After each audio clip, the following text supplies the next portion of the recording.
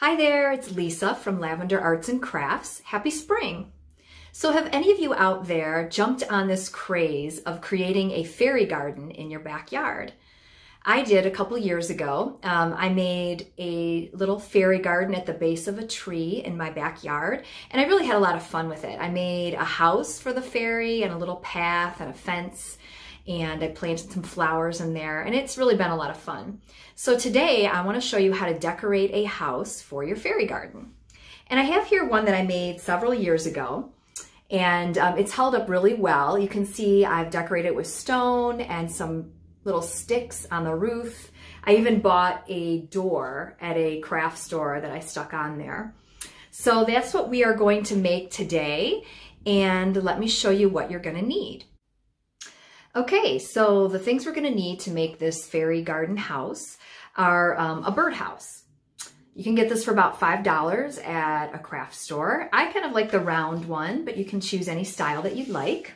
And we're going to break this perch off. This is going to be the window of our house. You're also going to need some paint. You're going to need a color for the base, and I'm going to paint a door on mine. So I've got gray to be a base coat on the house and brown for my door. You're also going to need a paintbrush or two. Then for the mosaic materials, we're going to stick it on with caulk. So you can either buy it in a tube or the traditional caulk gun like this at any hardware store. You're also going to need something to spread it with.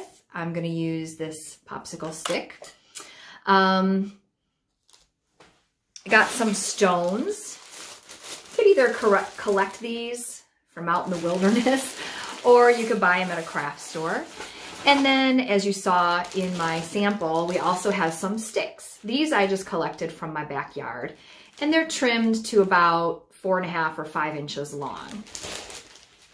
Then I have a little bit of glitter because it's a fairy's house, so we gotta have a little bit of fairy dust on there. And I have some little artificial flowers that I might stick on there here and there. So those are the supplies that we have, and now we're going to get started. So the first thing that you're going to do is take your wood birdhouse, and you're gonna break this perch off. And then we're gonna give it a good base coat of acrylic paint. Because this is gonna be outside, you wanna make sure you paint the bottom for sure, and the rest of it. That'll protect it against the water. So let's get started with that step.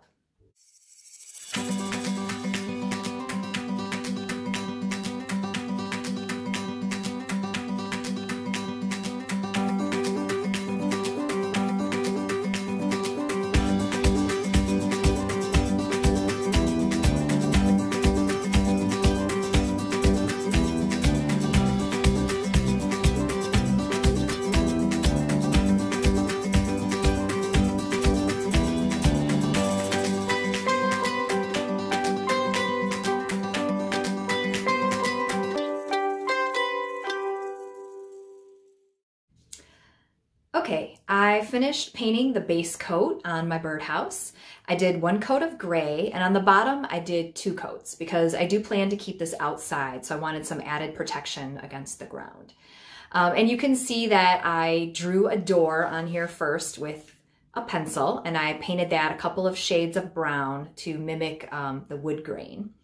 And then over here, this is the spot where I pulled out the perch. And I just wiggled it back and forth a few times and pulled it right out. Your 5-year-old son could do it. There's a hole there, but we don't need to worry about that because that's going to be covered up by stones. So now we're ready to move on to the next step of this project, which is we're going to put a layer of caulk on there. So you're going to get out your caulk gun and just squeeze it a really thick layer on the entire bottom part except for the door. Now we're not going to cover the roof just yet because we want to be able to touch the roof to help us move the birdhouse while we're doing this bottom section. So you're going to squeeze your caulk on there, spread it around with your wooden stick or a plastic spoon or something like that. And then you're going to start arranging your stones. And you want to press the stones firmly into the caulk so that it sort of squishes out in between them. And you're going to start at the bottom and kind of work your way up with each section. And that'll help keep them from sliding until they're dry. So that's what we're gonna do right now, and I'm gonna demonstrate that for you.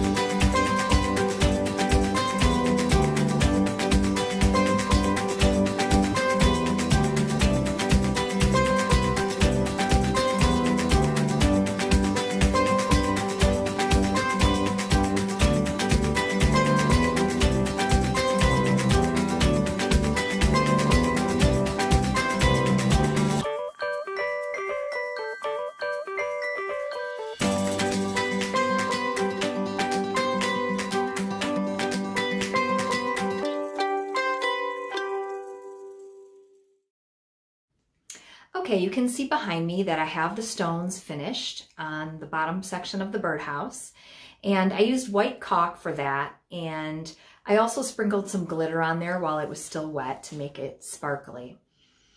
So now that that's done, we can do the roof.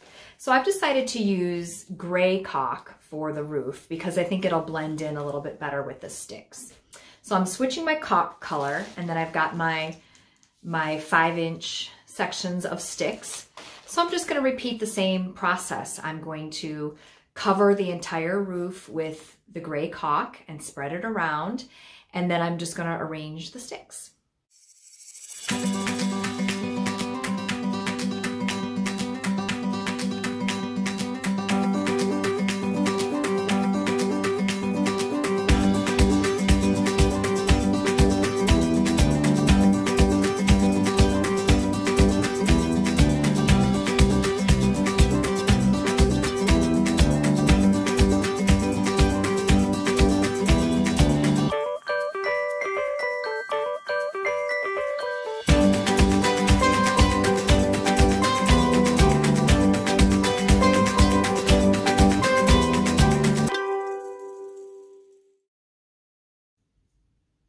Okay, I finished doing my roof.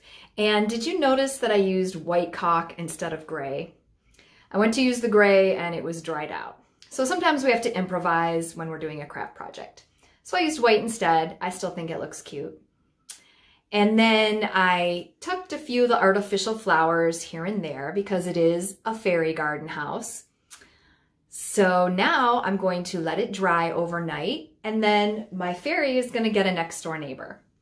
So thanks for watching, and we'll see you next time.